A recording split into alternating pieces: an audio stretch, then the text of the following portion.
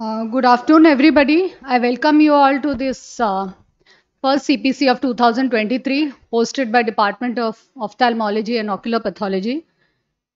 Today we have the clinical discussant, Dr. Anita Sethi, with us, who's going to discuss the clinical aspects.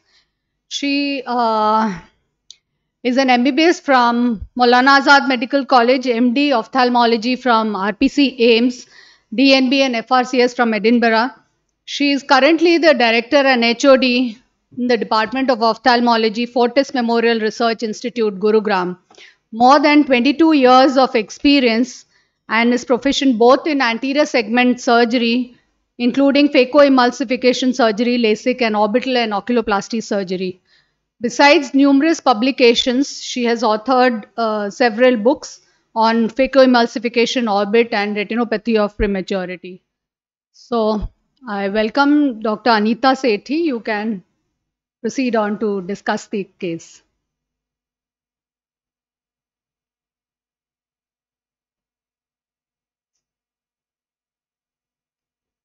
Thank you, Dr. Seema, for that kind introduction, and thank you to all the organizers for inviting me here to the CPC. I mean, so many years we were in AIIMS, but never got to attend any of these. I don't know if we had them back then, but it's a real pleasure to be back in Alma Mater, and thanks so much. So I'll start with the case. I was given just a few details about the case, and they were extremely secretive. Until now, I don't know the diagnosis. So let's start with our detective story and see if we can come to the diagnosis. So the case that we are discussing today is a 45-year-old female who came with a history of a 2-month history of left eye proptosis, which was progressive associated with mild pain. There was no complaint of diplopia, though some mild blurring. And she had no systemic symptoms like fever, cough, epistaxis, sweats, no history of TB, weight loss, anorexia. She is a hypertensive on medicine and recently detected to be diabetic. On examination, there was an abaxial proptosis with an inferomedial dystopia, a mild ptosis, and restricted extraocular muscle movements. And on palpation, there was a smooth, firm, non-tender mass in the superolateral quadrant of the orbit, with the lateral orbital rim not being well defined. The overlying skin was normal. There was no lymphadenopathy, and all the other systemic examinations were normal. So, based on just the history and examination, some amount of diagnosis, a DD, comes into mind. This is a unilateral proptosis, and thyroid eye disease is still the commonest cause of unilateral or bilateral proptosis in this age group.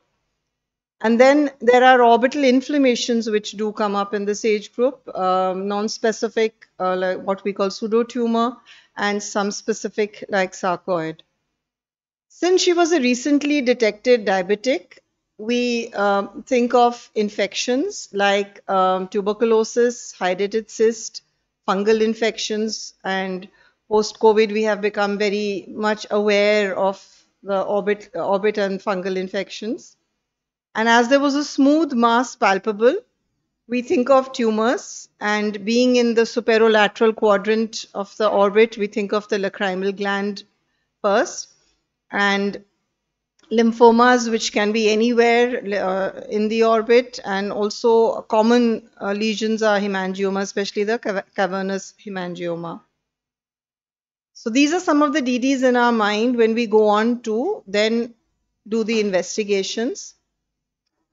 The routine blood investigations were normal except for the ESR being raised, the blood sugar levels HbA1c 8.5 and fasting blood sugar of 145, and the hemoglobin was 8.9 gram percent.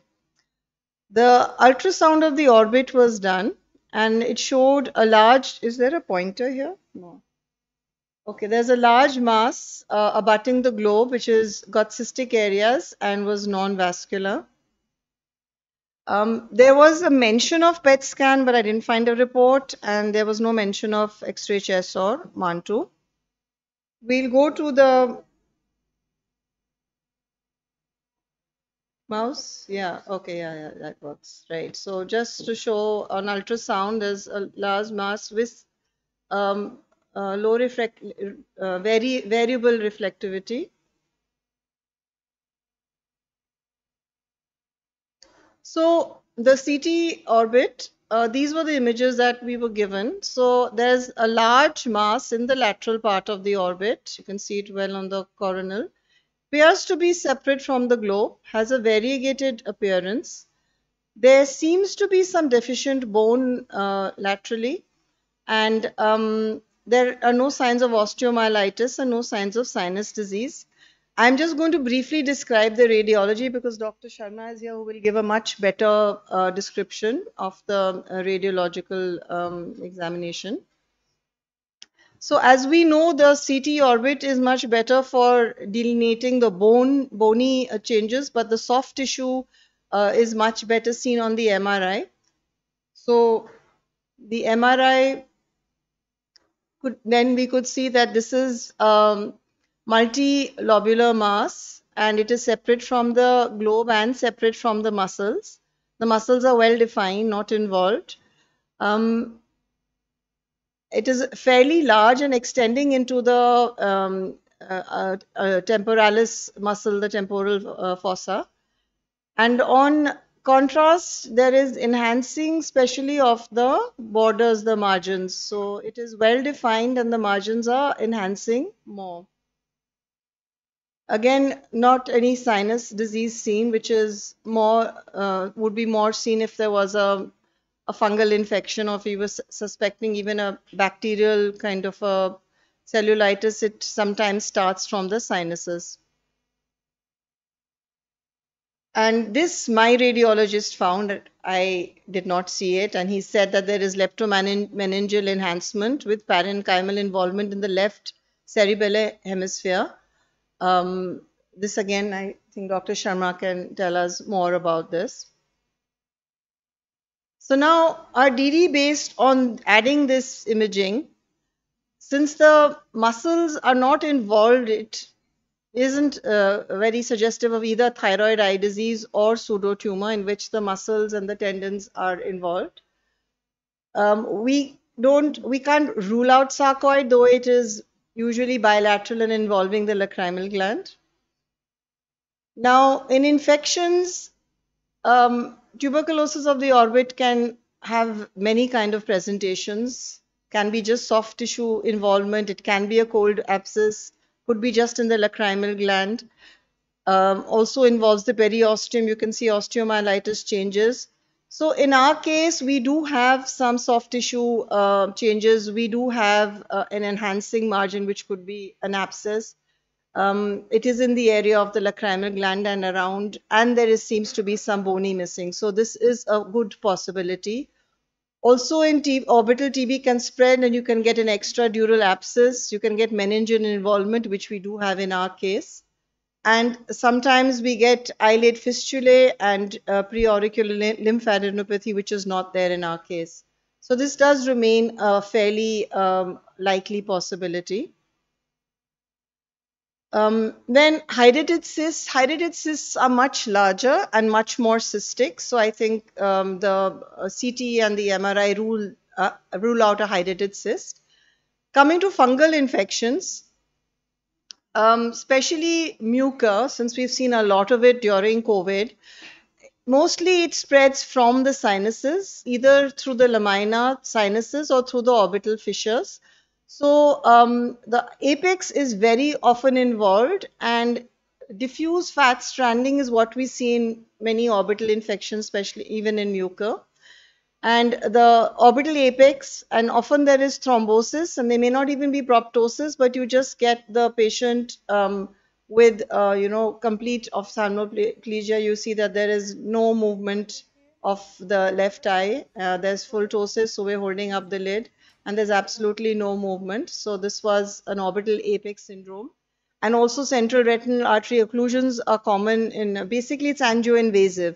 So you can get a lot of occlusions, so the vision will just go without any proptosis at all.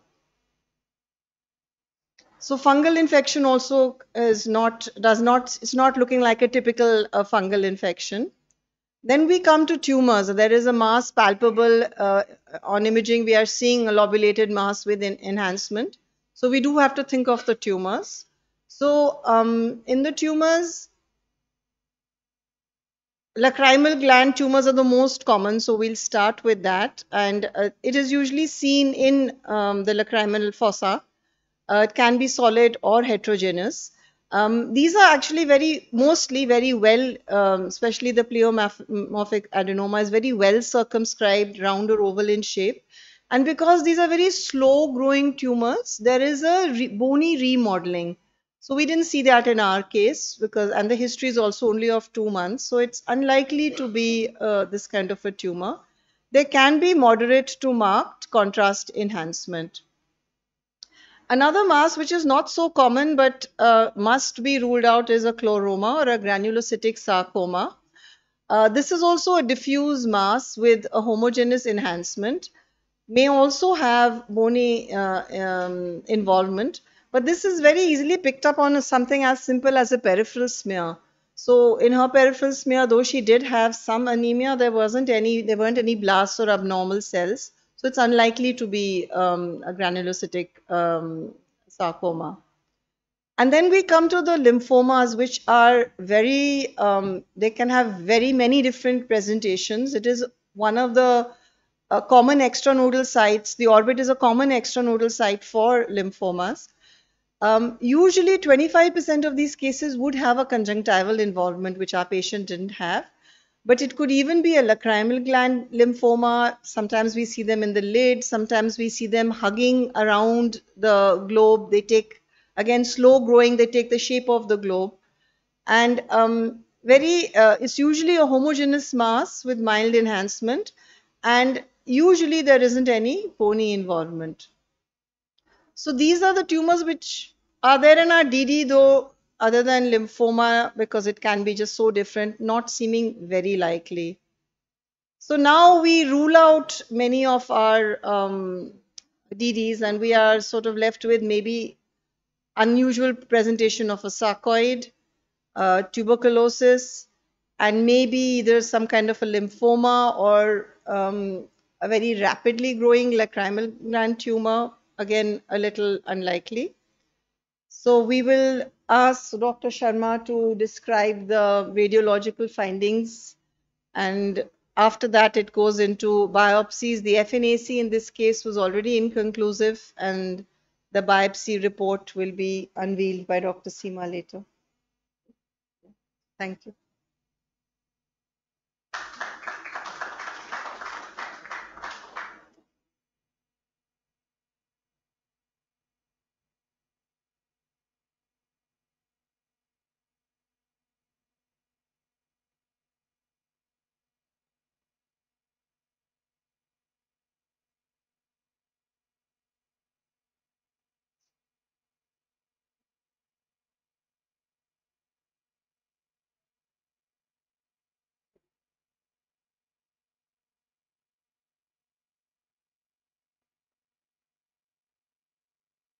Thank you, Dr. Sethi, for a wonderful description.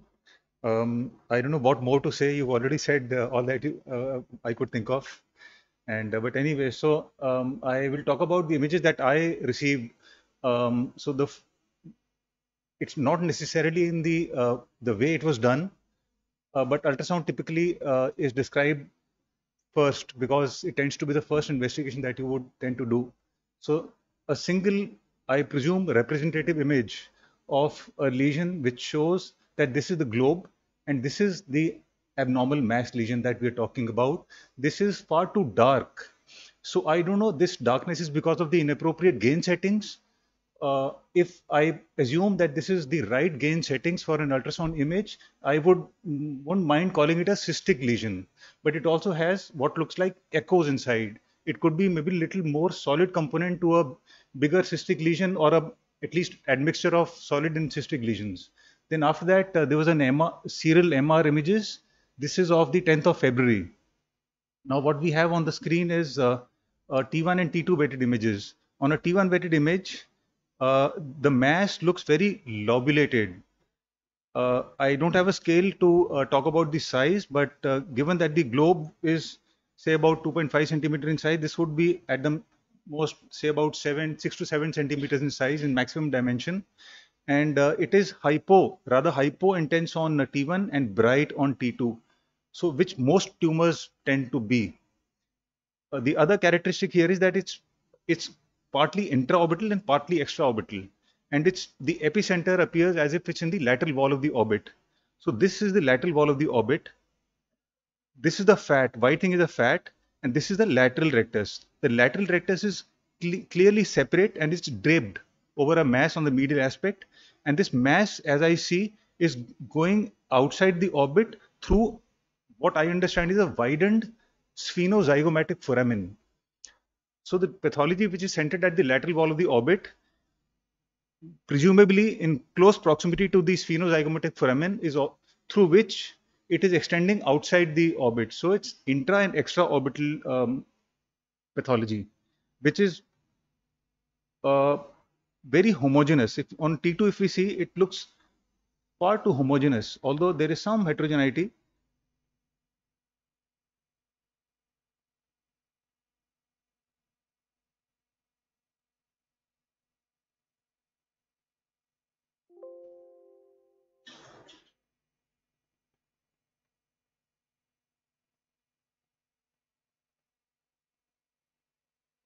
Okay, so then so we saw that it was dark on T1 and bright on T2 weighted images. Now this is a T2 weighted axial image. We see that it's not suppressed. This is a fat suppressed image in which if it was fat, it would have got suppressed. So the fat it isn't. So that means it does not have a fat in it. And there is some septations that we can see, at least one single large septations, and it's multi-lobed. In a more caudal section, we can see this is also extending into the ipsilateral infratemporal fossa through the inferior orbital fissure. So I understand the inferior orbital fissure and the sphenozygomatic foramen are so widened that almost it looks like one single large foramen through which a mass is extending outside the orbit, laterally as well as also in the infratemporal fossa. So again, a series of contrast enhanced T1 weighted MR images which shows that the mass is primarily located in the lateral compartment of the orbit, and this is the deformed lacrimal gland which is rather pushed anteriorly. This is the normal lacrimal gland on the other side, as you can see, and on this side it is pushed anteriorly. So I would call this mass an extra lacrimal mass. And about the enhancement, it is showing solid enhancement with few areas which are relatively non-enhancing. So I don't know if this is the non-enhancing area that we saw on ultrasound looked cystic. So what I can say is that it's most likely a solid mass with some cystic components. That may not be so much, but this is what it appears. Now these are two axial images and third axial images starting from top to bottom. This is the one which is seen extending on the same side into the infratemporal fossa. On a coronal image, again one can see all this anatomy. The lateral rectus again is seen draped and pushed by the whole mass. A CT was done later on 11th of March after the MR. For what I don't know, all the sequence and protocoling was done outside. We only got to see the films. So again, these are the 3 axial and followed by 3 coronal images. Now on an axial, what is different from MR? One is that we are able to appreciate the peripheral enhancement, which is more. I don't know whether it's taken a little early in the phase of after the administration of contrast, whether it's because of which it's picking up the peripheral contrast, or maybe if we had given it time, the center would have enhanced. But anyway, on these images, we see a thick rind of soft tissue. And the other features are the same. This is basically thinning of the lateral wall, expansion of the sphenozygomatic foramen. There is some remodeling also, I can see. Separate lateral rectus and essentially the same anatomy. This, I guess, would be a palpable part of the lacrimal gland. Now, on a coronal images, again the mass is seen. This is the mass. This again is a mass going outside the orbit, and this is the infraorbital fissure on the right normal side, and that's on the abnormal side. So, which is why I said the sphenozygomatic foramen and the inferior orbital fissure are all become like one big large space. And also, in addition, what we see are the punctate foci of punctate hyperdensity. Now, these could be calcific or ossific. Hard to say. I don't have a advantage of a pre-contrast, which I could compare. So this could be a dense focus of enhancement also. But on these images alone, I would just say that they look more like a punctate foci of calcifications or / ossification. So this is all I have to say on radiology. You want to implement, add, or complement? Thank you.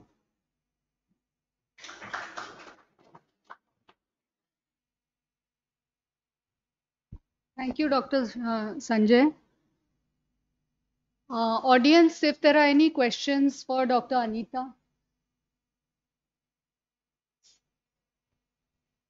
any opinion, any differential diagnosis?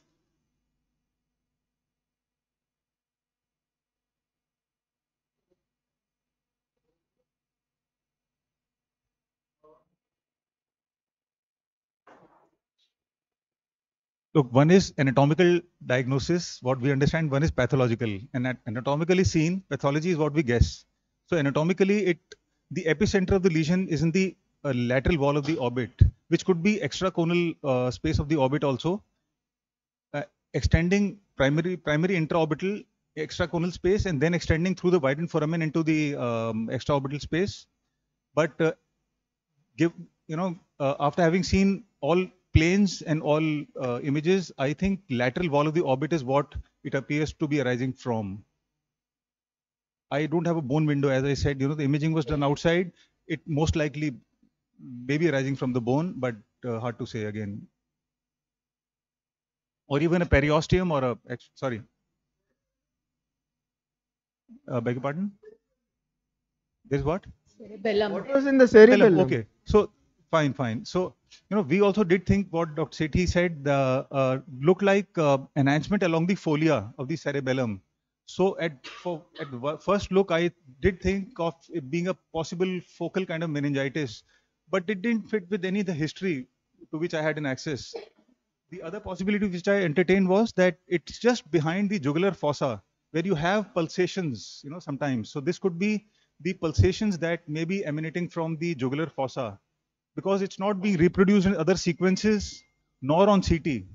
CT was done later. If it had been a definite finding, I think there should have been something either clinically or on a follow-up imaging, which it didn't find. So I presumed it would all be artifactual, spurious finding and not a real finding. Okay. Well, pathologically, it could be. It could be. Hard to say. I guess it's not a run-of-a-mill case, which is why it's come to a CPC. Is it in relation to nerve? Is it in relation to some nerve? Inside the orbit, you have small nerves, they are not seen independently. We infer the origin of a nerve if they tend to course longitudinally along the orbit. Then we guess it might be. But here there's no clue for us to say whether it's neurogenic or no.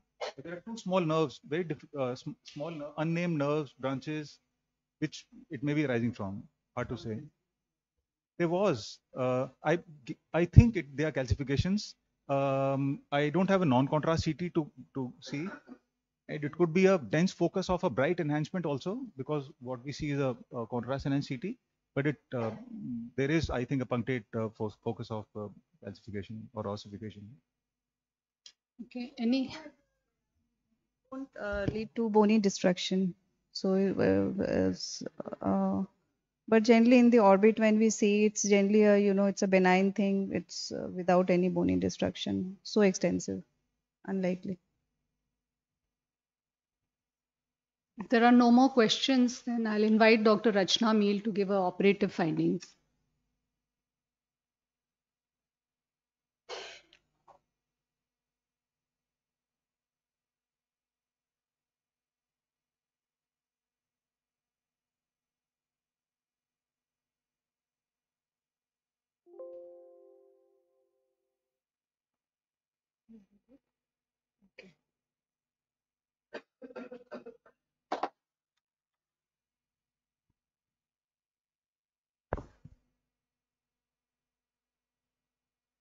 Good evening, everyone. So we are coming to the mystery being unraveled. So surgeons get to see what the radiologist kind of predicts, and we still don't get the diagnosis, which ultimately the pathologist brings up. So yes, this I would just summarize the findings, which Dr. Anita Sethi ma'am has very well already summarized. So left eye, abaxial proptosis, 2 months history, no systemic findings, no history of tuberculosis, no fever, no systemic manifestations of any sort. And we just had a discussion on the radiology, where we have a large lesion which is occupying centered on the lateral wall of the orbit with the possible bone destruction, or what we thought could be expansile lesion of the bone is another thing that came to our mind. Obviously, we did not agree so much on this, and and then of course there was a contrast enhancement which was mostly peripheral, and the ultrasound showed that majority of the lesion was actually cystic, and the MRI also showed that there were areas of solid enhancement within the wall of this lesion. Yes, we also had the same differentials as were discussed, but mainly we sort of came to two differentials mainly, which were cold abscess and probably an aneurysmal bone cyst. Very rare. And cold abscess, yes, we did get a Mantoux done. We did get the chest X-ray done. They were negative, so this was almost out. Then, so the other thing that remained was aneurysmal bone cyst, and of course any unknown lesion which could be presenting with the cystic morphology. We went in, we decided to do excision biopsy and see what it is. So having gone in through a eyelet crease incision, extended onto the lateral orbital margin, we expose this lesion here, and this is actually this part of the lesion. I put the CT along with so that we get oriented, otherwise it's very difficult to understand what we are actually seeing. So this is where we opened up the lesion, and this is the part of the lesion that we are seeing, and it's quite clearly visible that there are cystic areas, quite clearly, many of them. And this was the area where the lateral canthal ligament was actually attached and causing an indentation here. And this was a 10 cyst. It was pretty large, and we had to open it up in order to excise the whole thing.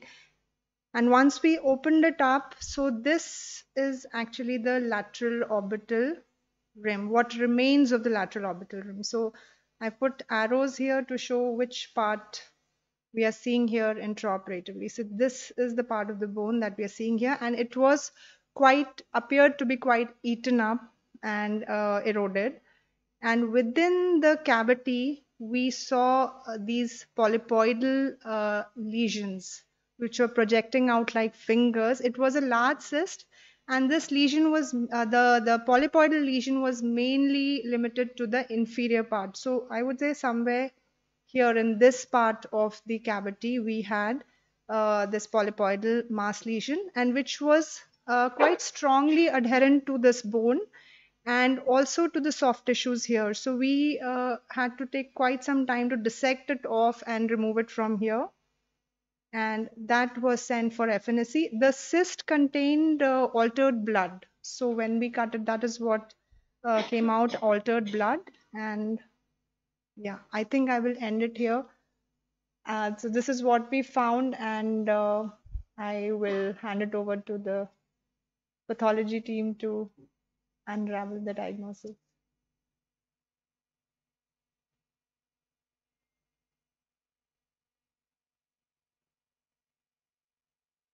So,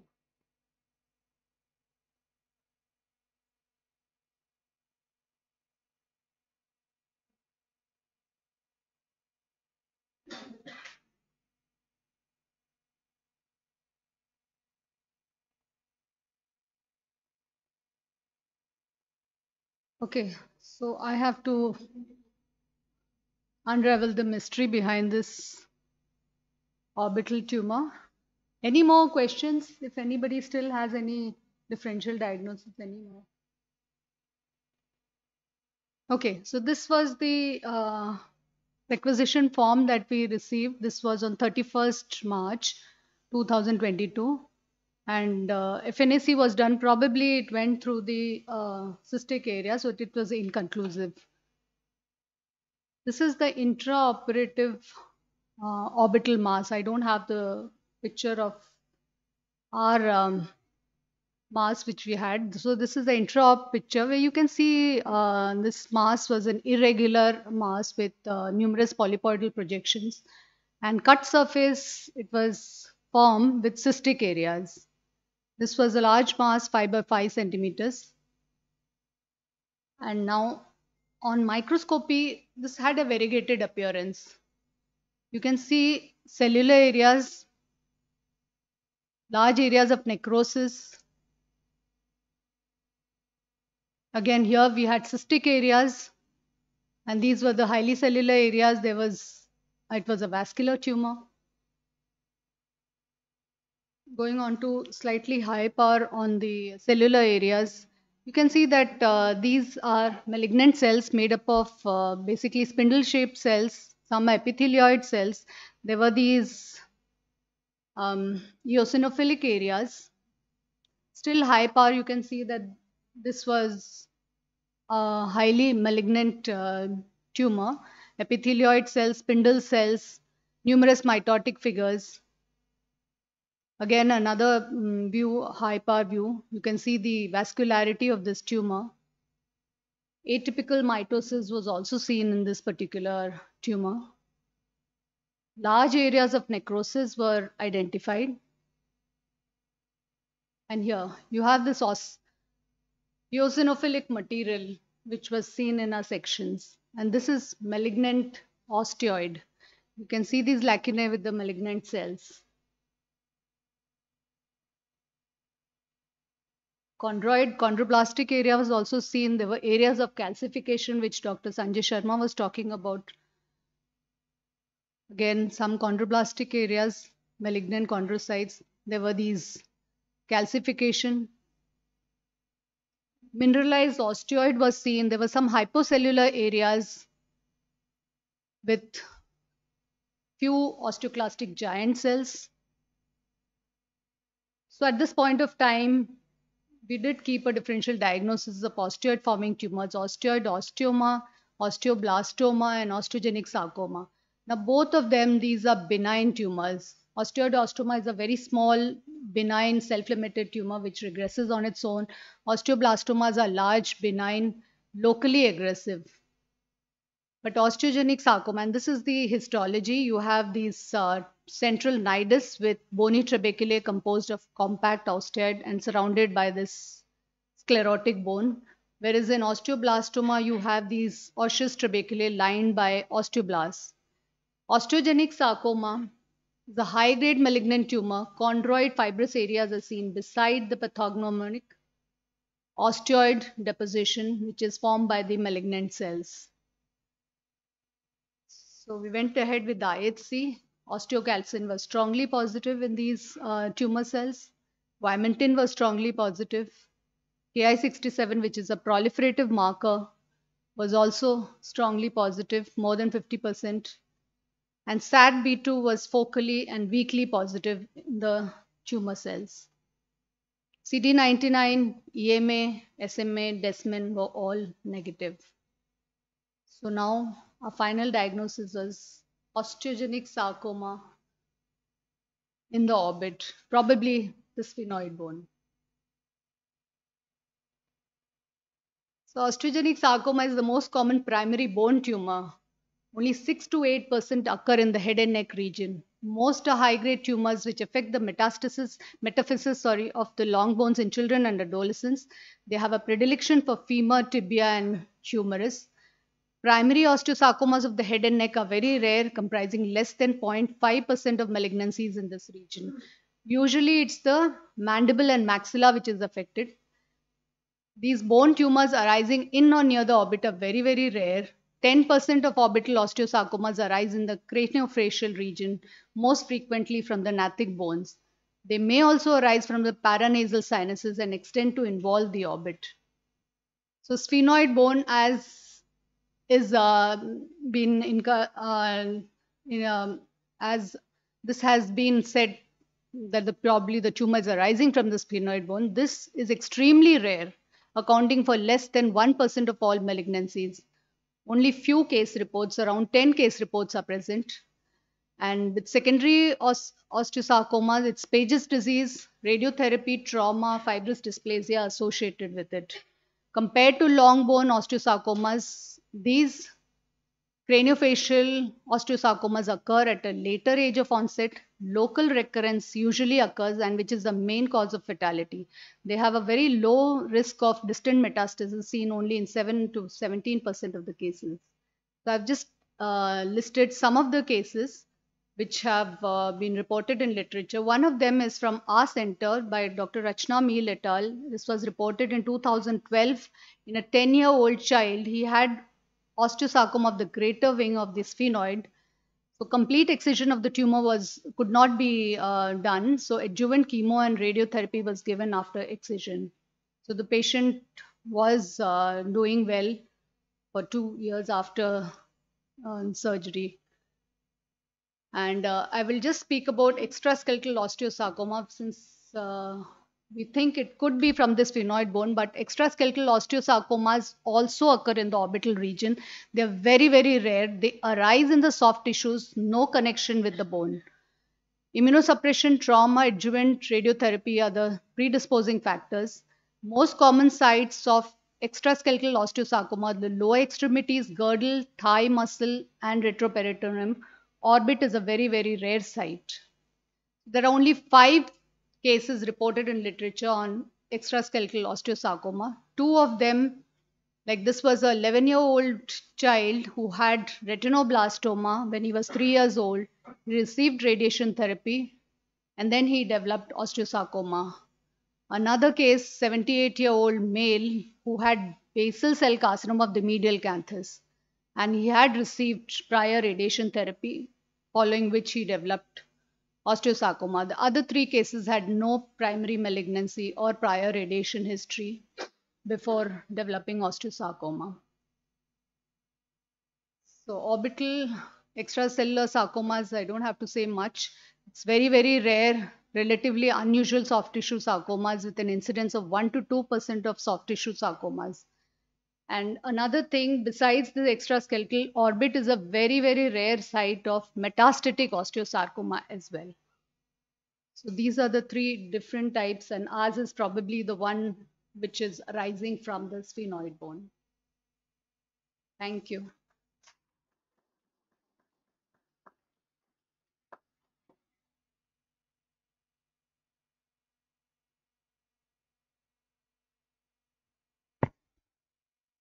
I thank Dr. Anita for an excellent discussion. No. See, CPCs are for such cases. Very difficult to pinpoint the diagnosis, but then you had come too close to a bone tumor as such, besides the tuberculosis and sarcoidosis. Excellent discussion. Thank you very much.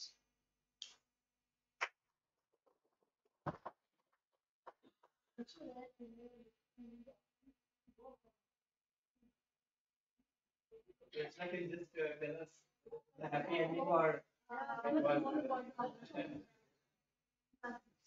No, it's a rare tumor, and yes, I've seen two of them, but precisely the first one I had just written. It was not really, I was not really involved in the treatment, but this one, yes, I excised this one. So when we looked up at the literature, when ma'am said it is osteosarcoma, and we realized that it's very rare, and literature does not really help you guide you in the treatment. All it says is you can try chemotherapy and radiotherapy, and it's the excision that really works with negative, and it has to be with negative margins. Now, skull base, negative margins, extremely difficult, and in a setting where the lesion is so cystic that the moment you touches it is anyways going to burst open. So there is no way where you can say you've achieved a R0 resection, and you will have to give adjuvant treatment.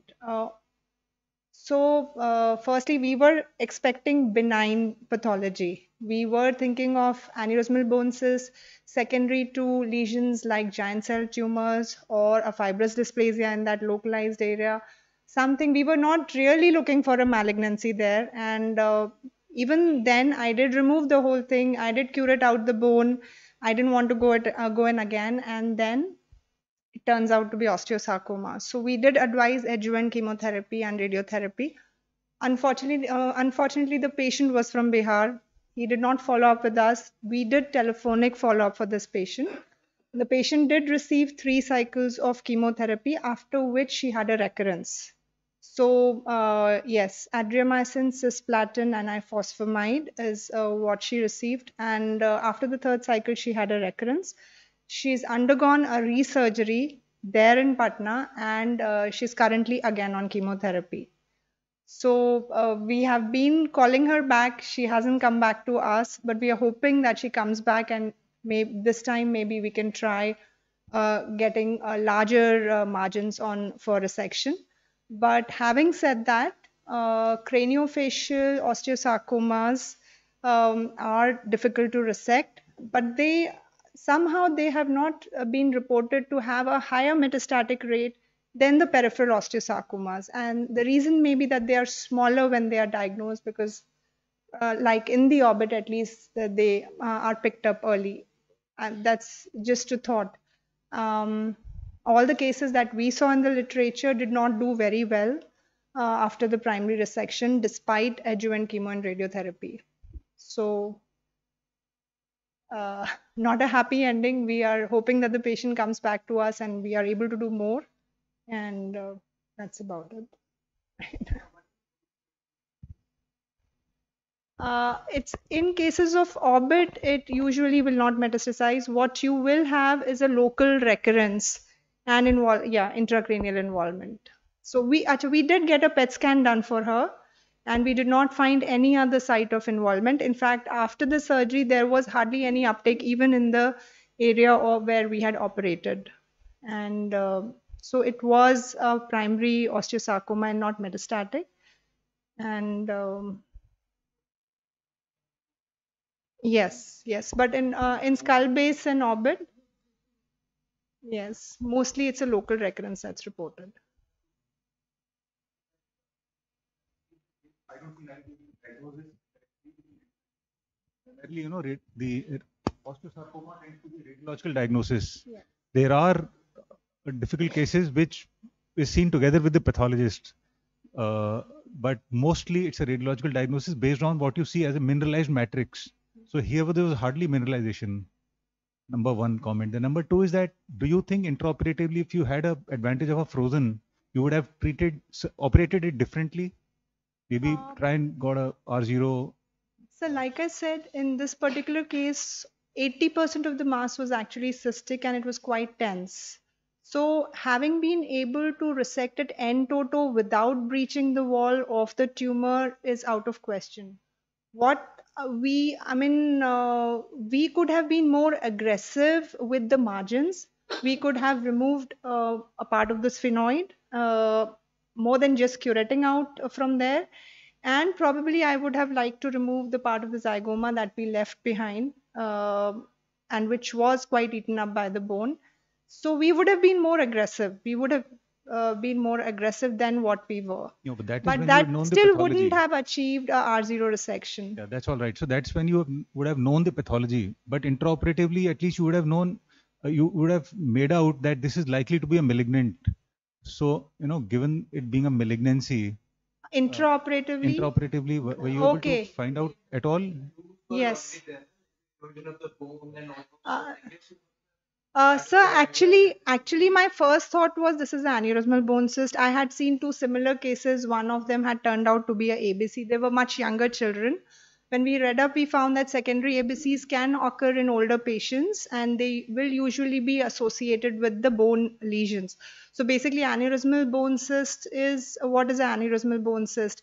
It's basically a vascular, circulatory defect that happens in the bone secondary to some other lesion which causes raised venous pressure, and then that causes expansion of the bone and formation of that aneurysmal bone cyst. So amongst the secondary causes, osteosarcoma is also one of them, but it is very rare. So we never thought that we were actually looking probably at osteosarcoma. We were thinking of the more common pathologies which we could have managed just by debulking and a steroid injection like a giant cell tumor. And so, yes, I think if now having burnt our fingers here, we would be, more vigilant. We would probably, even in such cases, we would go ahead with a frozen section intraoperatively, and that should help us.